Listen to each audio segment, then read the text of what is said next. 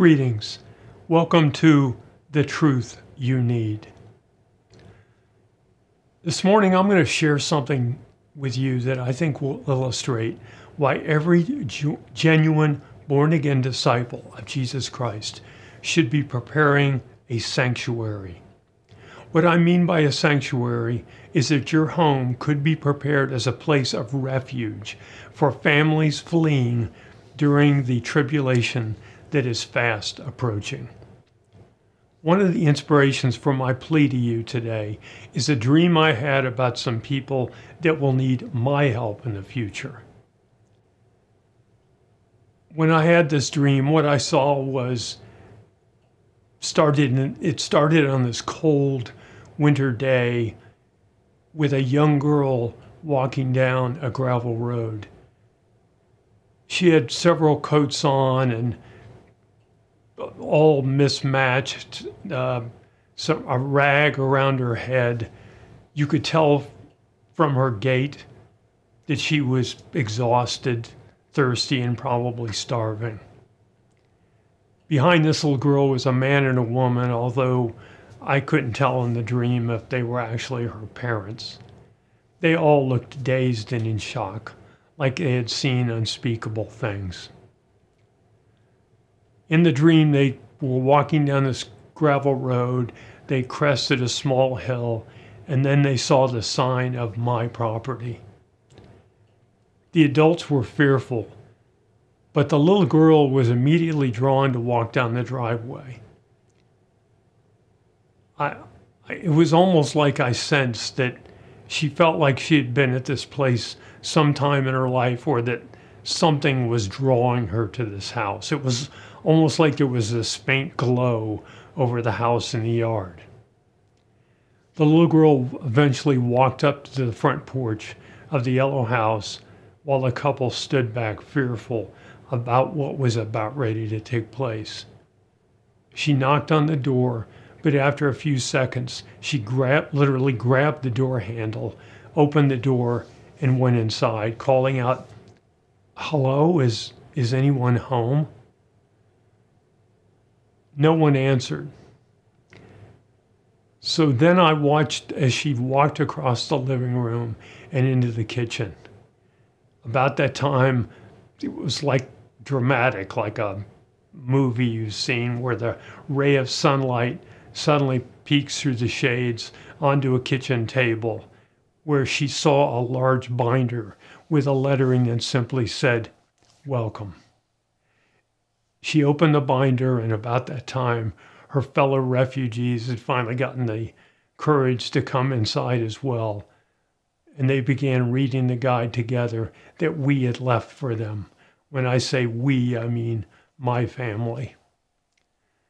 They couldn't believe what they found. They were overjoyed to find that there was stored food, water filtration, a wood-burning stove for heat, medicine, and outside a garden ready to be planted. But most importantly, there were Bibles and our testimony of how the Lord led our family to prepare this place for them. And most importantly, a simple but clear explanation of the gospel and what they could expect to happen prophetically in the future. I think that many of you already are beginning to understand about what I'm saying.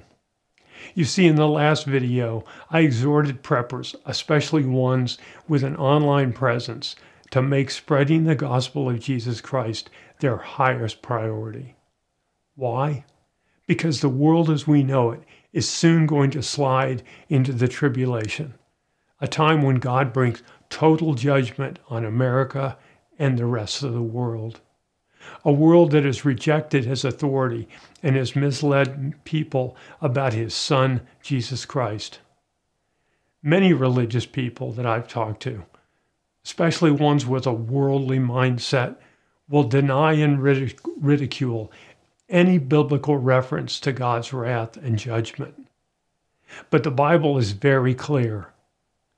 The tribulation is a 7-year period of time in which the Antichrist is revealed, rises to power, and begins an intense persecution of anyone that refuses the mark. So what does this have to do with prepping and the concept of sanctuary? Everything.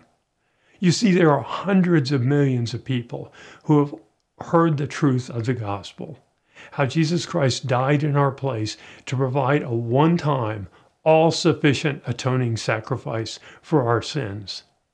Yet millions and millions have chosen not to repent and to place their faith alone in the Jesus of the Bible. Instead, there are millions of Americans and people around the world who have been inoculated with various forms of religion. What I mean by religion is lukewarm versions of Christianity that God has promised he will reject. When the rapture does take place, these people would be left behind. If you don't believe me, then read Revelation chapter 3. It's short, and it's also as clear as day. One way or the other, someday soon, millions of everyday people will suddenly realize that the Bible wasn't referring to some nebulous allegory. They will realize that they trusted their religious traditions instead of the salvation provided by the Jesus of the Bible. And then they will have an awful realization. They will now have to choose between accepting the mark of the Antichrist or being killed after they become a true disciple of Jesus Christ. Here's what I want every prepper to understand. Yes, we must prepare in order to protect our own families. But if you're a born-again disciple that would choose death over accepting the mark, then your preparations are much more important than you can ever realize. The reason is simple. The restraining influence of the Holy Spirit is going to be removed, and the Antichrist will use this time of anarchy, delusion, and confusion to take over the world and institute a complete government control system. And after watching governments, corporate giants, and mainstream media and their globalist Luciferian masters use this pandemic to destroy most of our remaining liberties, people aren't laughing anymore. People are beginning to get it. But you haven't seen anything yet. Because as this world empire emerges, millions of people will suddenly wake up to the dreadful reality of being caught behind enemy lines. Now, some will repent and place their faith in the Jesus of the Bible. And these people will seek out places to go that are sanctuaries of truth, provision, and protection.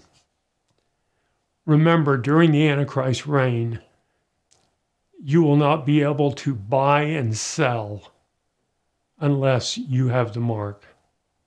And that's why these sanctuaries will be such incredibly important places. This is why every Christian and every authentic Christian church needs to be preparing now. Not only for themselves, but for their new brothers and sisters. And yes, those of the lost who will be desperate to find a place of safety and rest. These sanctuaries will be the place that many people will repent and turn to the Lord.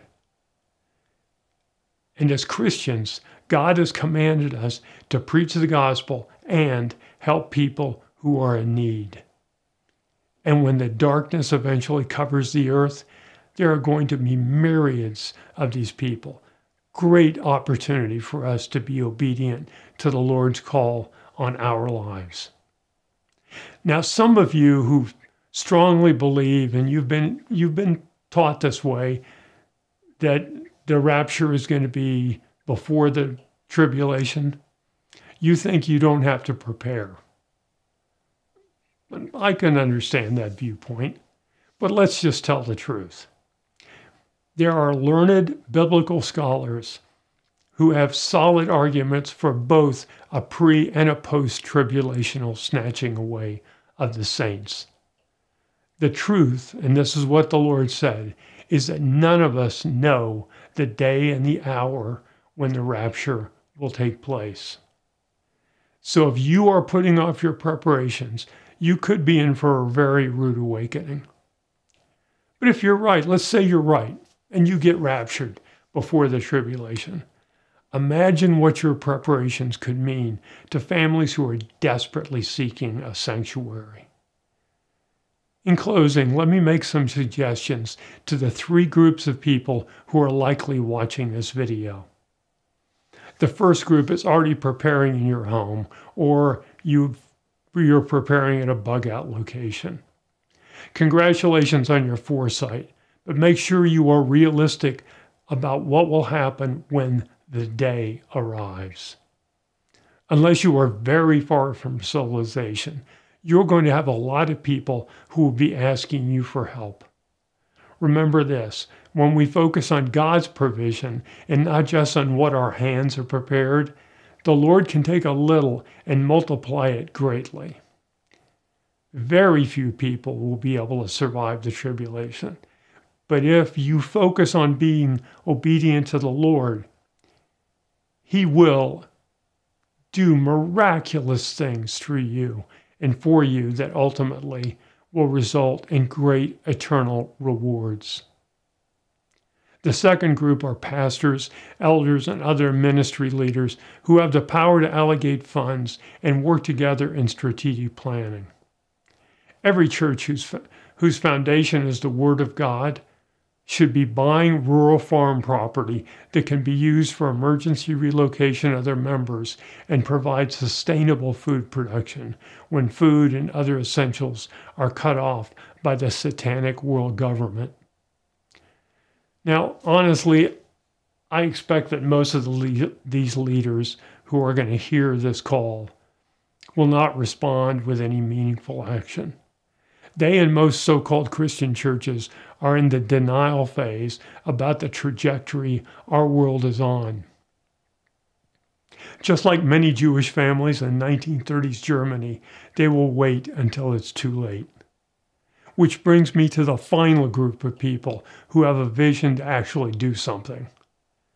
These are the church members who see exactly what is happening, and you have no illusions about where this is heading. To these brothers and sisters, I would say this: begin to band together in small groups and combine your resources and your abilities. Find rural locations and begin to make preparations for your group and the inevitable refugees that will show up when the event takes place. This event will be the tipping point, the emergency or disaster that gives governments the reason to declare some form of martial law and institute complete governmental control. For America, I believe the signs are increasingly pointing to a surprise attack by Russia, China, and Iran that will leave our country devastated. If you think this sounds crazy, please read Jeremiah chapters 50 and 51, and then ask yourself if this does not sound like a missile attack against our nation. And of course, unless you've been living under a rock someplace, the reality is this: America is way behind in the race for usable hypersonic weapons, which will allow no time for warning. And that's exactly what Jeremiah 50 and 51 reveal. Or, on the other hand, what could lead to this event would be a fake, and I stress fake, alien arrival in which so-called extraterrestrials or extra-dimensional beings arrive to help humankind. The media is working overtime to condition the population with story after story about so-called alien encounters by both civilian and military personnel. Please, if you're a viewer like me, don't be fooled, and don't give time to these people who talk about good and bad aliens, and we've got to work with the good aliens against the bad. That is all a sham. It's all a lie straight from the pit of hell. There are no such things as aliens. There are only demonic entities and different levels of angels that are either serving God or following Satan. And if you're a content creator, please stop giving credibility to the whole alien story. And if you work for Fox News and your name is Tucker Carlson, then Tucker, please quit showing the gun camera footage from the Navy F-18s that purportedly show these alien encounters. It's obvious that we're being conditioned by increasing leaks from the government. These are not leaks. They're intentional. They're getting us ready for the great reveal. Now, it's even possible that these so-called alien entities will be the ones to introduce us to the Antichrist, who will purportedly, he has been sent to deliver us from some extinction level event like an asteroid impact. Or maybe he will be presented as a peacemaker after the prophesied Ezekiel 37 war takes place, in which millions die. And the solution that he offers after this terrible war is a covenant with Israel and many nations of the world. Now, many of you are sitting there thinking, this is all crazy. Where does this guy come up with this? But just think for a minute. Just look at what has transpired ever since a man-made virus was unleashed on humanity just 2 years ago. Open your eyes before it's too late.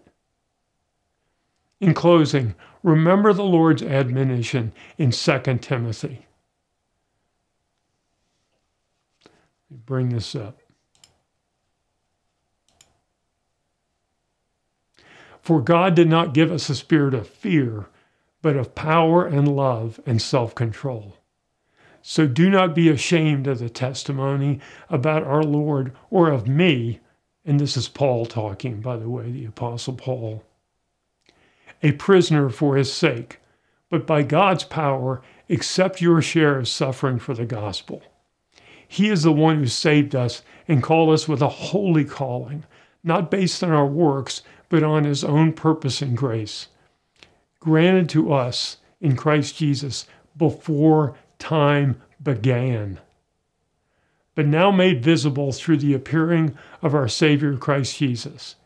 He has broken the power of death and has brought life and immortality to light through the gospel. For this gospel I was appointed a preacher and apostle and teacher. Because of this, in fact, I suffer as I do. But I'm not ashamed, because I know the one in whom my faith is set, and I am convinced that he is able to protect what has been entrusted to me until that day.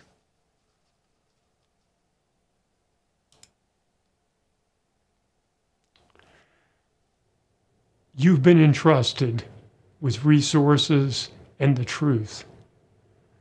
What we need to do is make sure that we are being obedient to the Lord and using our resources and the Word of God to help people till the very end. Now, I know for some of you, you've already had this realization, and you're preparing. And you're preparing with the mind of Christ. That is, you are prepared to help other people. If you can, shoot me an email at info@thetruthyounneed.com. Let me know how you're approaching this challenge. and bless you for what you're doing. I love you guys. Have a great day in the Lord, and we'll see you soon.